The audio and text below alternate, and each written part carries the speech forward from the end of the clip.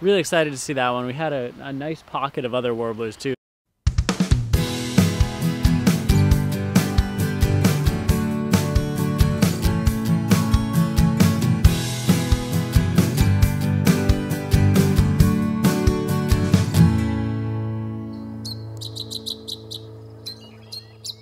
Hey everyone, Derek here from Badgerland Burning. I'm at the Menominee River Parkway.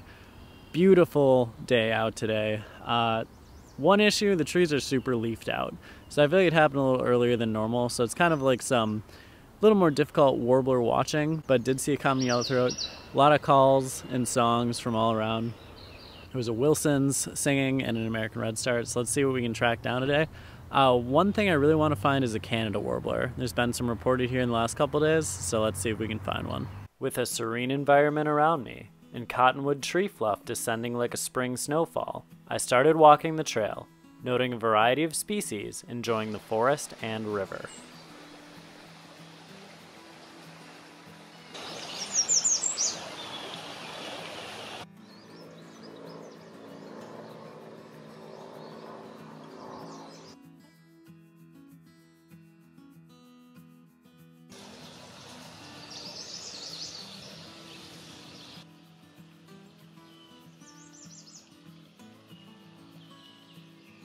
After spotting many migrants, a different song stood out, and I was able to pinpoint it to my target bird, the Canada Warbler.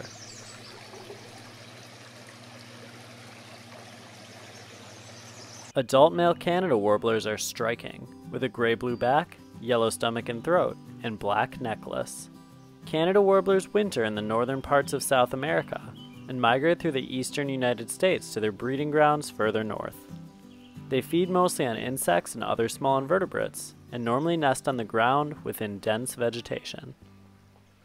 Yes, we got our Canada Warbler. I was across the river, and that's such an awesome bird. Probably one of my favorite warblers. I love the distinct black necklace and the markings by the eye. Just such a sweet warbler. And really excited to see that one. We had a nice pocket of other warblers too. There was like Wilson's, Magnolia, female American redstart. And with warblers and migrants, you do seem to kind of see them in pockets. So you'll hit like an area where you'll see nothing, and then you'll see like a bunch in one area, then they'll kind of move on. It's important to check all the different habitats because a lot of the migrants behave in different ways. Just had a spotted sandpiper that was down by the shoreline and a northern water thrush, so they'll be hanging out there. Then you have the warblers that like the high treetops, the ones that like mid-range, the ones that like to be by the water. So like you just have all these different birds occupying these different ecological niches, so it's important to look at all the different habitats. I continued walking and spotted even more new species for the day.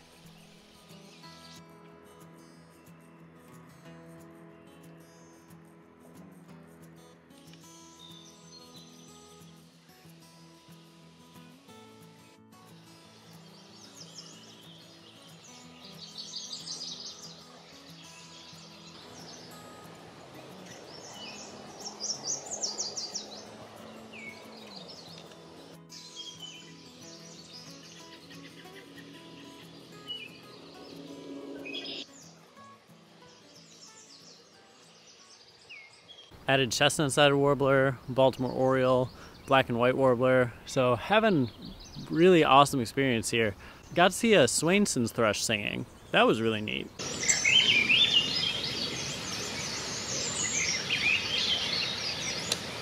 Thrushes all have really cool songs, so that was a nice one to kind of get a close-up look at.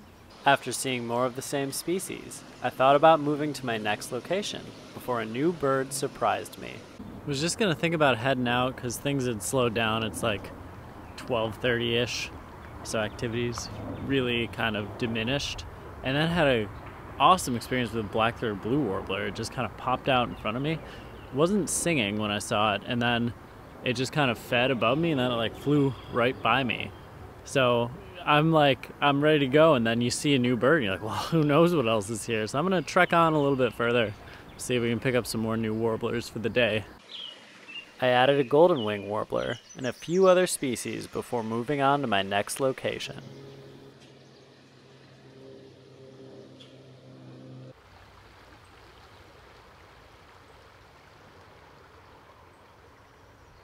Managed to get some really obscured views of a scarlet tanager.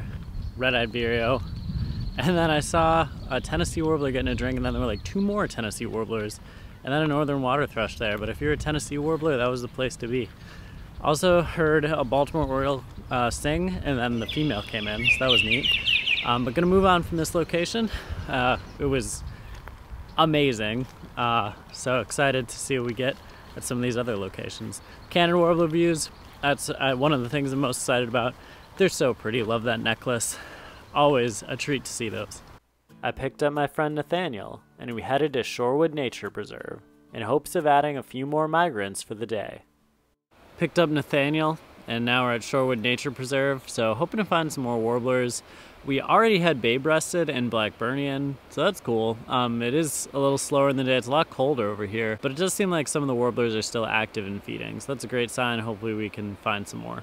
With the colder weather and it being later in the day, activity was slower, but we still managed to have some good sightings.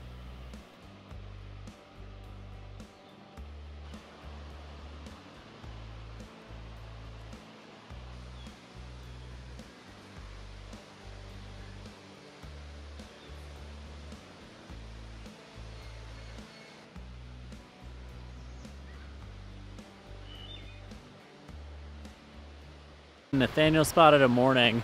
I got a really blurry video where you can see it in the background, and if it was clear it'd be so good, but it's awful. And then one where you can just see it like hop down, but it's identifiable. So it was a lot colder here, slower because it's later in the day. We're gonna head to our next location, and maybe we can pick up some more species there. We were able to add just a few more species before the end of the day, but the following morning, I followed reports of a rare Connecticut Warbler to Milwaukee, in hopes of adding it to my list for the year. Making a quick stop at Lake Park in Milwaukee because the Connecticut Warbler was reported here. This is a bird I haven't gotten good looks at for a while, so hopefully it's cooperating, and excited to see if we can find it. There's a couple other birders here, but I don't think anyone's had it from this new group that's kind of come in. It was apparently singing earlier, and that would make it a lot easier to locate because they're very skulky. Thankfully, the Connecticut Warbler did start singing again, which was a big help in eventually relocating it. That's it. That's it? Just out for a sec.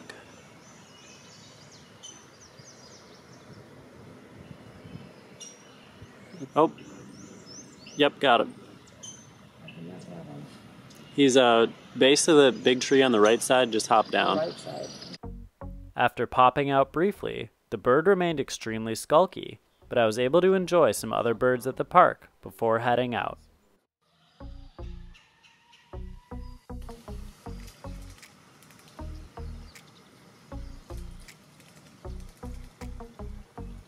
Over the course of 2 days, I managed to see 22 warbler species and explore some beautiful habitats in Wisconsin. I felt thankful to be able to spend some time outdoors enjoying the influx of new migrants, including some rare ones. Thanks for watching. We'll see you next time on Badgerland Birding.